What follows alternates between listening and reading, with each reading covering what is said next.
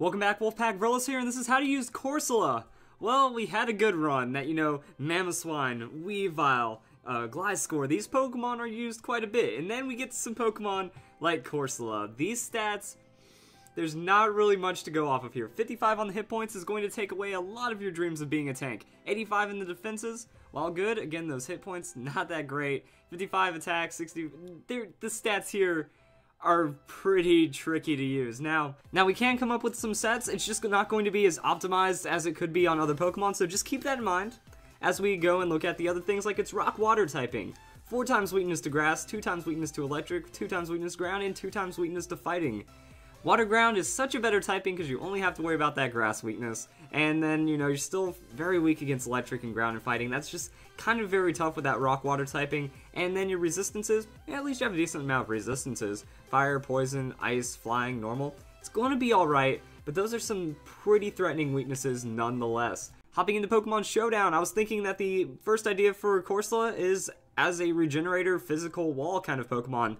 Bring it in, stealth rocks. If something isn't physical, just leave. That if you can at least tank up some physical hits with this. If you take too much damage, you can switch out. Regenerator is going to activate, and that is one good thing that Corsola has going for it. That not a lot of Pokemon have Regenerator, and it does work with a team comp that's trying to switch out. That if you set up stealth rocks and you try to just put your opponent in an uncomfortable situation, they switch out. You can switch in, you can take damage, you can switch out, heal up with Regenerator, and something like that can work out. And with Corsola, you're just kind of going against physical Pokemon, use Scald, go for the burn, use Agent Power, maybe you'll get a defense or offensive boost, like you can get the boost from that, you're going to get Stab, and then you can just use Recover. So that's kind of what I'm thinking about with this. Bold Nature, 2v2, 2v2, put the other point into Special Attack, that way you do just a little bit more damage, and just hope for the best and just try to tank out your opponent. As long as you don't see anything too super effective, you can just kind of get that setup going. As long as you have Stealth Rocks and Regenerator, you might be able to loop your opponent, you might be able to just make them feel a little bit of discomfort with the Corsola on your team, and that's the real victory right there.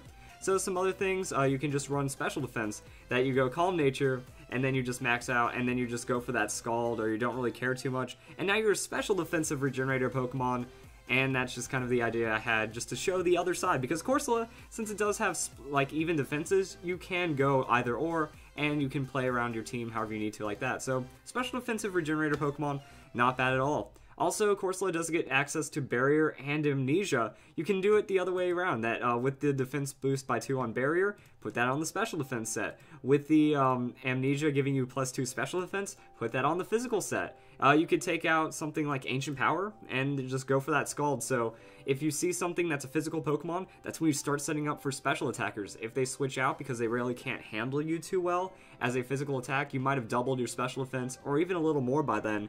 And then that's when you just kind of out-recover them, go for that Scald Burn, try to chip in the damage. Maybe you could also take out Stealth Rocks if you already have a Stealth Rock Pokemon. And that's really what Corsola is going to want to do, that it can come in, maybe set up, maybe get tanky, no promises on that, but if it does, Ancient Power is just going to benefit you from there, Scald, chip damage. If you get the burn, that's really all you need to just kind of stall out your opponent through recovers, and now you're actually doing some work with Corsola.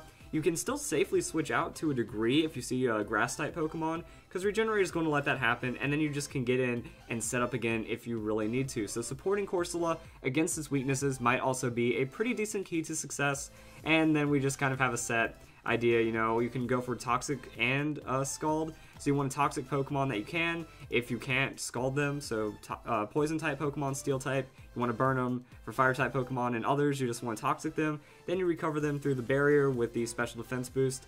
And that's really what that's all that Corsola is going to be able to do. Generic Toxic style Pokemon with a defensive boost, or just some kind of set chip away Pokemon, and it does have Regenerator, so at least you have a Pokemon that has some flexibility in battle to kind of just shift around your opponent's team, and you might make it work. So I hope you guys enjoyed the video. It's how you use Corsola, and I hope you all have a nice day.